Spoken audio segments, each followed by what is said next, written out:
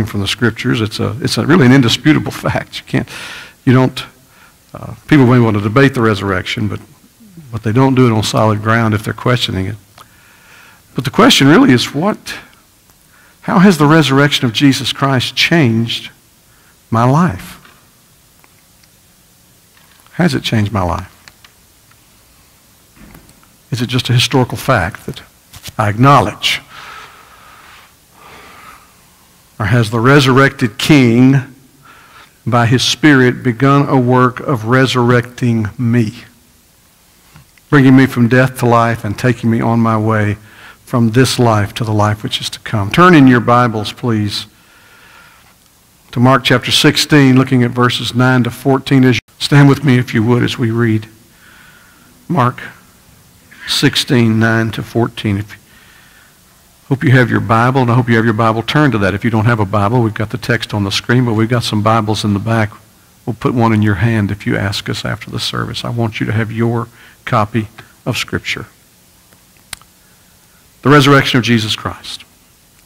Now, when he rose early on the first day of the week, speaking of Jesus, he appeared first to Mary Magdalene, from whom he had cast out 7 demons. She went and told those who had been with him, as they mourned and wept. But when they heard that he was alive and had been seen by her, they would not believe it. After these things he appeared in another form to 2 of them, as they were walking into the country. And they went back and told the rest, but they did not believe them. Afterward he appeared to the 11 themselves as they were reclining at table, and he rebuked them for their unbelief and hardness of heart, because they had not believed those who saw him after he had risen. What have we just read together? The inerrant, infallible, all-sufficient Word of God. May this truth that many of us in this room believe without question, may it grip us anew today in our minds, grip us afresh in our hearts, and may we leave this place committed to live as those in whose lives the resurrected King is continuing to resurrect us. Thank you. Please be seated.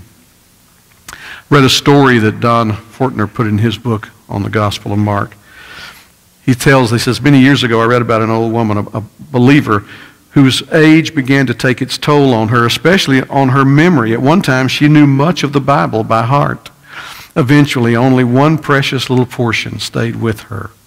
I know whom I have believed, and am persuaded that he is able to keep that which I have committed unto him against that day. Soon, part of that slipped from her mind as well. She would be found often quietly repeating what she could of the text. Family and friends would hear her going over it again and again. That which I have committed unto him.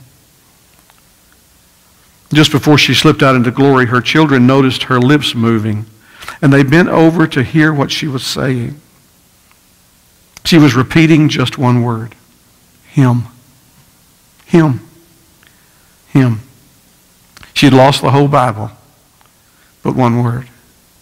Yet she had the whole Bible in that one word. Him.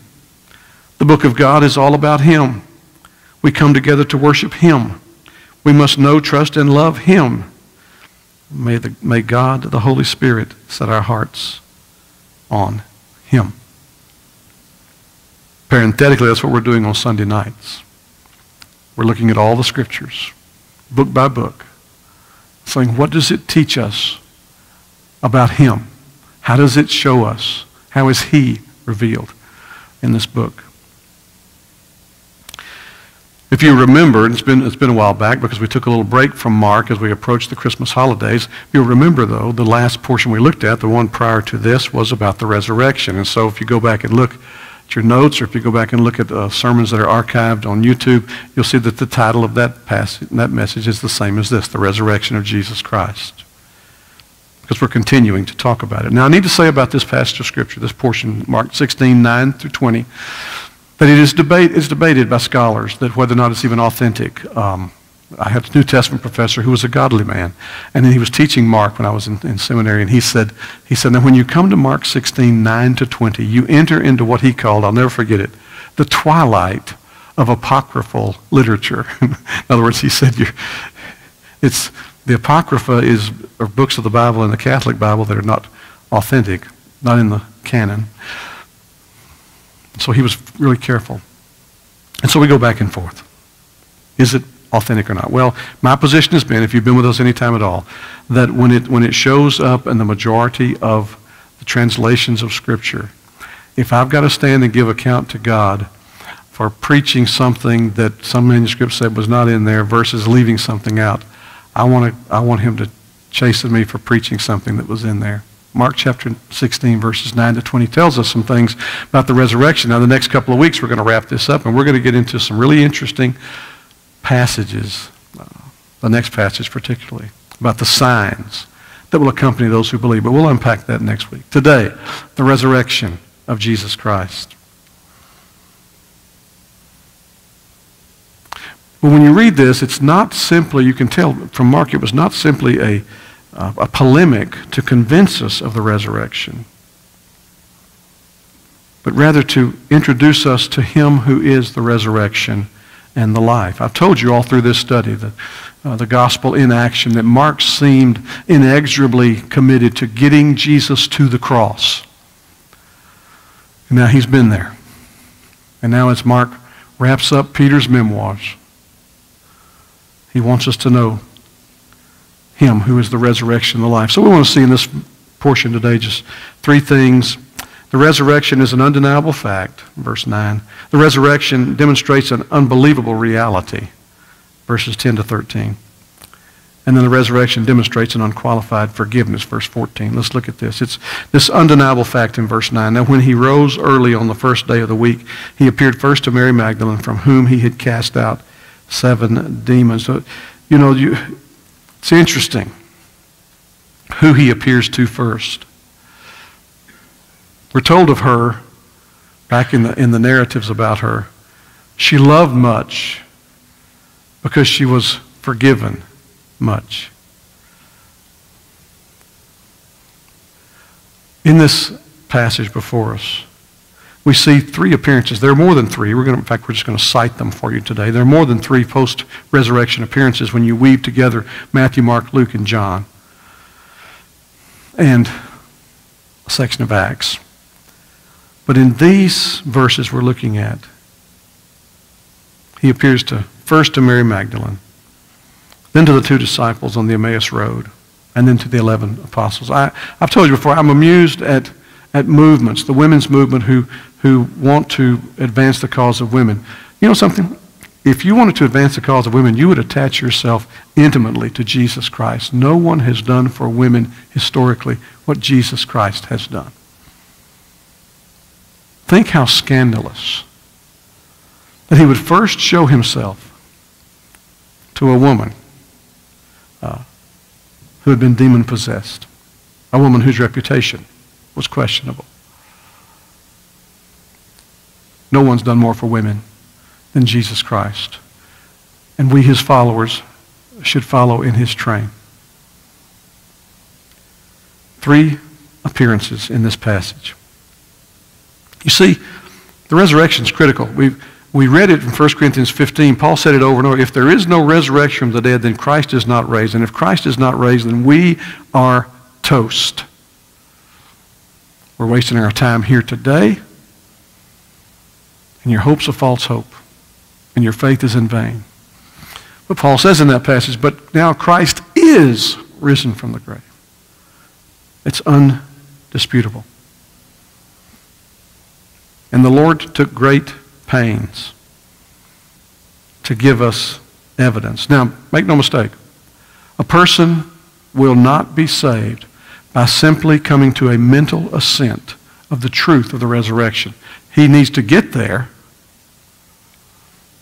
A person is saved, Paul says in Romans 10, when you confess with your mouth that Jesus is Lord and believe in your heart that God raised him from the dead, then you'll be saved. And Paul tells us why in that passage. For it's with the heart that a person believes and is justified. It's with the mouth that confession is made into salvation. The resurrection is a reality, but for a person to be saved, it's got to become a heart-convinced reality, a life-changing reality, a new birth reality. But I want you just to see theological implications where in the New Testament, just real quickly, we're going to look at some passages where the resurrection is shown to be of supreme importance. Follow with me now. Just let's go through these quickly. Romans 1:1-4, where Paul introduces his letter to the Romans, that he's been set apart for the gospel of God. And he goes on and says that he promised this beforehand in the prophets and the Holy Scriptures about his son, Jesus, who was descended from David. He gives the lineage snapshot there. And was declared, look at verse 4, declared to be the Son of God in power according to the Spirit of holiness by his resurrection from the dead, Jesus Christ our Lord. How do you latch on to the assertion that Jesus is the Son of God? At the resurrection.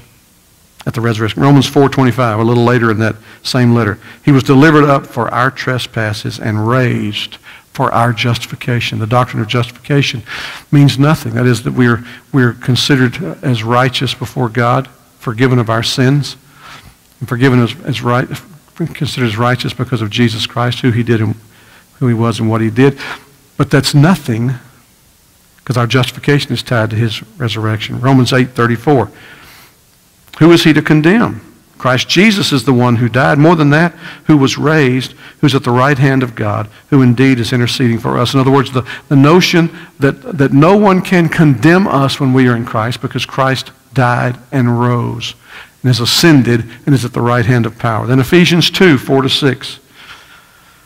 But God, who is rich in mercy because of his great love with which he loved us, even when we were dead in trespasses and sins, made us alive together with Christ. By grace you've been saved, and raised us up with him.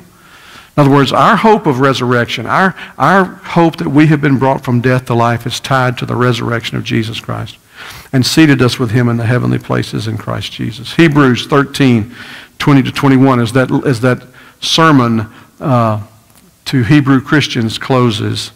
Now may the God of peace, who brought again from the dead our Lord Jesus Christ, the great shepherd of the sheep, by the blood of the eternal covenant. Notice the resurrection there is tied to the eternal covenant. That covenant that God the Father, God the Son, and God the Holy Spirit struck within the Godhead in eternity past, purposing that God would send the Son to redeem those upon whom the Father had set his heart. That the Holy Spirit would come and apply that salvation contemplated by the Father, accomplished by the Son, would apply it effectually. The resurrection tied to the eternal covenant. The eternal covenant means nothing without the resurrection of Jesus Christ. And then 1 Peter 1:3, blessed be the God and Father of our Lord Jesus Christ.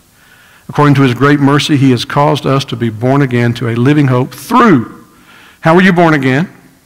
Through the resurrection of Jesus Christ from the dead. There's no new birth apart from the resurrection. So the theological implication, theological significance of this in the New Testament is huge.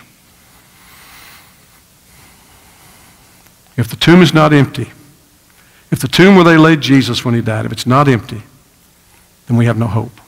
The gospel crumbles, and it's just sort of an encouraging message. But I want you to see, we're not going to read through all the passages. There are too many, but I'm just going to show you the witnesses to the resurrection. You see, in Acts 1:3, Luke says this, that he presented himself alive to them, speaking of Jesus, after his suffering by many proofs, appearing to them during 40 days, and speaking about the kingdom of God. Luke said in writing the book of Acts to most excellent Theophilus, a Gentile nobleman, the resurrection is attested to by many proofs. Look at the historical witness within the Scriptures. Just real quickly, he appeared first to Mary. We read that in Mark chapter 16, verse 9, and John 20, 16-18. He appeared to the women, Matthew 28, 5-10. He appeared to Simon Peter. We talked about the significance of that a few weeks ago. Luke 24:34, 1 Corinthians 15:5, as Paul is recounting at the beginning of 1 Corinthians 15, this gospel that he preached, that Christ was crucified and was raised, and he appeared, and Paul gives this list of those to whom he appeared. Peter's listed on it. He appeared to the two disciples on the road to Emmaus. Luke 24:31 specifically we're told that. Mark 16, which we read, it's implied that that's who they were, the two on the way. 5, the disciples, these 11, there's several, John 21:1, Matthew 28:16 and 17, Mark 16:14 and 15, Luke 24:44, Luke 24:50, and Acts 1:9 to 12. All of these biblical passages speak of Jesus' appearance to the 11. To the 11. And then Paul says in 1 Corinthians 15, in that early verses there, more than 500 brethren, he says, most of whom were alive when Paul wrote 1 Corinthians. Chapter 15, verse 6 is that reference. He appeared to James, 1 Corinthians 15:7 tells us. And then he appeared to Saul of Tarsus. Acts chapter 9, verse 5, 1 Corinthians 15:8, Paul says, as one born out of due season. There were many eyewitnesses historically to the resurrection of Jesus Christ. You may be familiar that through the years, different people have risen up to write books to challenge the resurrection, to disprove it. They want to blow the hoax out of the water and stop this foolishness. And almost without exception, those who seriously investigate the resurrection, no matter how deeply skeptical they have been, become followers of Jesus Christ. One attorney said, I think his book is entitled, Who Moved the Stone? He said, I have seen people convicted in a court of law on less evidence than there is for the resurrection of Jesus Christ. The bodily, physical, historical resurrection of Jesus Christ. Christ is risen. Paul says in Romans 14:9, for to this end Christ died and lived again, that he might be Lord both of the dead and of the living. Our Lord today, we sang all about the resurrection. He is risen from the dead. He has conquered every enemy. So, it's an undeniable fact. Secondly, I want you to see, it demonstrates an unbelievable reality, and this is the tension here. It's an undeniable fact, and yet we see in this narrative that when Mary encounters the risen Christ and goes to tell the 11, notice what it says. She went and told those who had been with him, that is the 11. They were mourning and they were weeping because he had died. But when they heard that he was alive and had been seen by her, they would not believe it. After these things, he appeared in another form to two of them, the two on the road to Emmaus, as they were walking into the country. And they went back and told the rest, but they did not believe them. It's interesting. We would like to chide them. In fact, you fast forward in the book of Acts, and they're having a prayer meeting because Peter has been imprisoned, and they're playing, oh, dear God, rescue Peter. Don't let him be executed. James had been. And remember, the young lady goes to the door. There's a knock at the door. And it's Peter. He's been miraculously released from prison. And she runs back into the prayer meeting, praying for Peter, and said, Peter's at the door. He said, we don't believe you. Whose turn is it to pray now? We're just frail people. We're so frail, so fickle, so prone to stumble.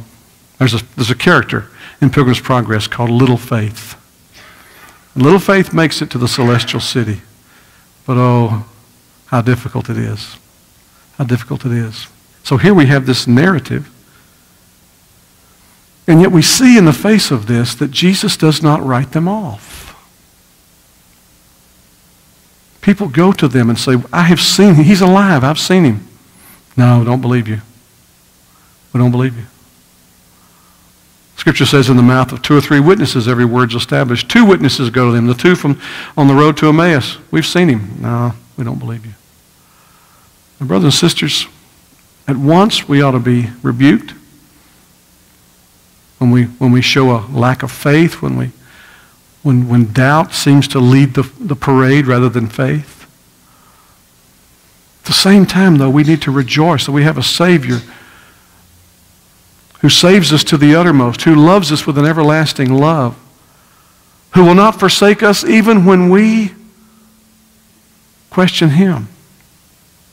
He is faithful when we are not faithful. And so this unbelievable reality, and the point is that until we are filled with the Holy Spirit and continually being filled with the Holy Spirit,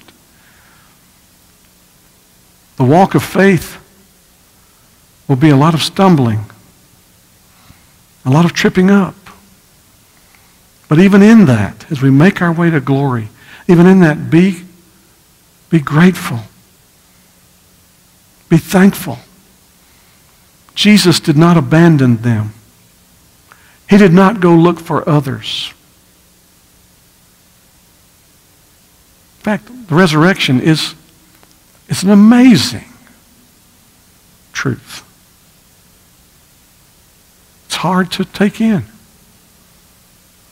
And Jesus' resurrection, harder still, because if we understand him for who he is, he's the eternal Son of God.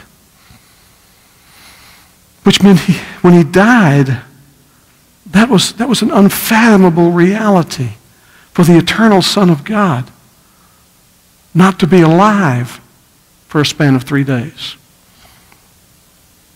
So when you look at the human side of things, for someone to come back from the dead, to be raised from the dead. And by the way, I want to make a distinction.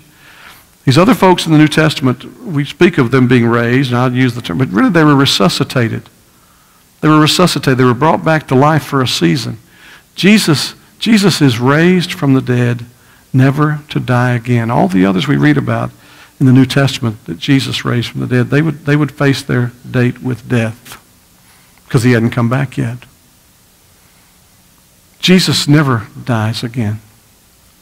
He is raised, he is ascended, he is seated, he is interceding, he is coming back for us. And so let's not chide them too much, though when we look at them, we need to realize and ask ourselves the tough question, what of them lives in me? We're taught in the Scripture to ask in faith, not doubting. He who doubts should not think that he will have what he asks. Oh God, help us. Help us to subdue doubt. Help us to so be gripped by the reality of the resurrection that we will not be the naysayers. We will not be the ones when someone comes and reports to us of your might and your power and your glory and your grace, for us to be the skeptics. Dear God, don't let us be that. Test the spirits, yes. Not believe every spirit, indeed. Not be gullible to the health and wealth, word of faith, name it, claim it, crowd. True. But, help us to believe. Lord, I believe. Help my unbelief. And then, finally, what I want us to see. The resurrection demonstrates an unqualified forgiveness. Verse 14. I've already alluded to this, but look at this. This is beautiful. Afterward, he appeared to the 11 themselves as they were reclining at table. And he rebuked them for their unbelief and hardness of heart, because they'd not believed. The reports have been given to them. So get the tension here. Hebrew writer says, whom the Lord loves, he chastens. He scourges every son that he calls one of his own. In fact, the Hebrew writer goes on to say, if you're not disciplined by the Lord, it's proof that you're not his own. You know, the kids all around us all the time. You go into a grocery store, and man, kids can really act up. But I don't go around correcting children in the grocery store. They're not mine. But you can talk to my adult children. They'll tell you that I corrected them because they're mine. I wanted the best for them. The Lord does the same with his own children. So Jesus comes. He rebukes them, but his presence there is proof that he is full of mercy, full of compassion, full of forgiveness. And he would, when he ascended back to heaven, send this group out.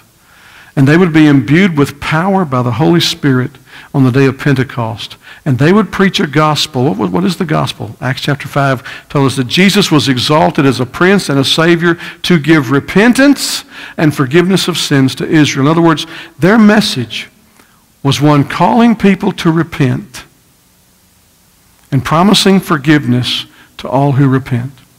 And when someone would sin against them, what would they do? They would forgive them. It's the message of forgiveness. Jesus modeled that. He showed it on the cross, remember? There he was hanging there, betrayed, treated to the most incredible act of injustice ever perpetrated upon a human being in the history of the world.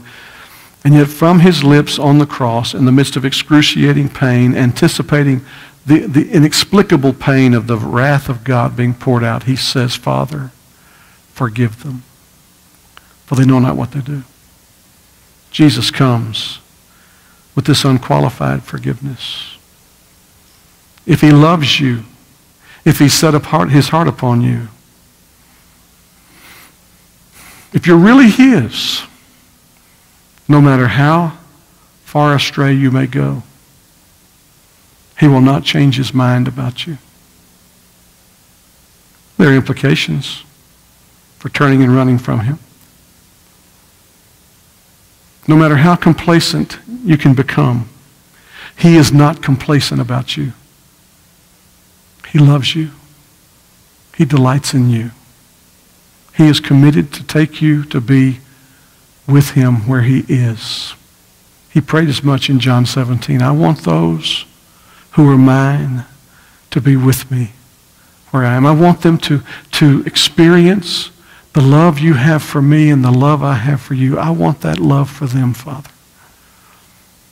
Our Savior came back from the grave to prove that he is the Savior he declared himself to be.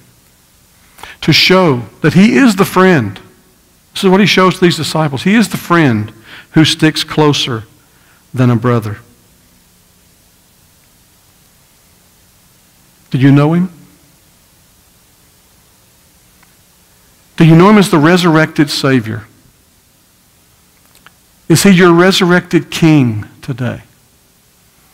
Can you look at your life and look back over your life and say, okay, at this season in my life or at this day or date, I confessed Christ as my Lord and Savior and became his follower. And I can look and see where he, the resurrected King, the Lord, has been doing a work of resurrection in me. It was pretty obvious to many of us when he brought us initially from death to life. But he doesn't stop there. He continues by his Spirit indwelling in us, who comes to dwell in us in the new birth. He continues resurrecting us. Is there a deadness? Are there portions of deadness in your life that are being brought to life? Are there pockets of remaining sin that are being overcome? Paul said in Romans, in all these things, because no one can separate us from the love of God in Christ Jesus. In all these things, we are more than conquerors. We're not just conquerors. We're not just overcomers. There's a preposition. We are super conquerors, more than conquerors, through him who loved us. Is this your experience as a believer? I'm not talking about some of the nonsense that goes on in the name of name it and claim it. But I'm talking about normal Christianity, walking by faith. Do you see remaining sins, pockets of remaining sin, being subdued by the resurrected King as he continues to resurrect you? I want to say this tenderly to you. If you don't see that in your life, you should stop and ask yourself, have I been brought then from death to life? Have I? It's not bad to ask it. You don't have to be ashamed to ask it. It's good. The Scripture says to examine yourself whether you're in the faith. Make your calling and election sure. Work out your salvation with fear and trembling, because it's God who is at work in you to will and to do of his good pleasure. And yet I know I speak to some here today who have never seriously considered this claim. They have never contemplated, have I been brought from death to life? Is there evidence in my life that I'm not who I was, that I've been bought with a price, and that I've been turned to walk in a newness of life? I've been converted. The word conversion means I've been changed. The direction of my life has changed. What is true of you here today? If you say, Pastor, It's not what I want it to be, but I see glimpses where Christ continues to bring me from death to life in sanctification. Amen. Press on.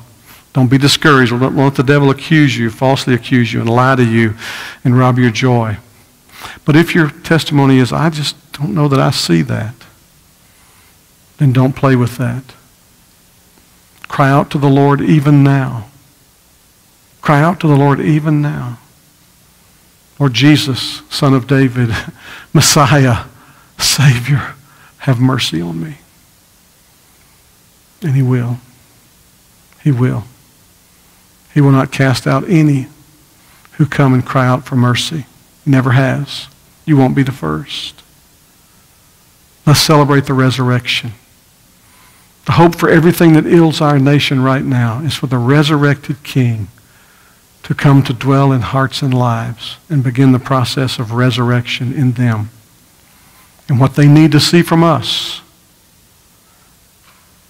is to see that we have experienced a saving encounter with this resurrected King, and that He continues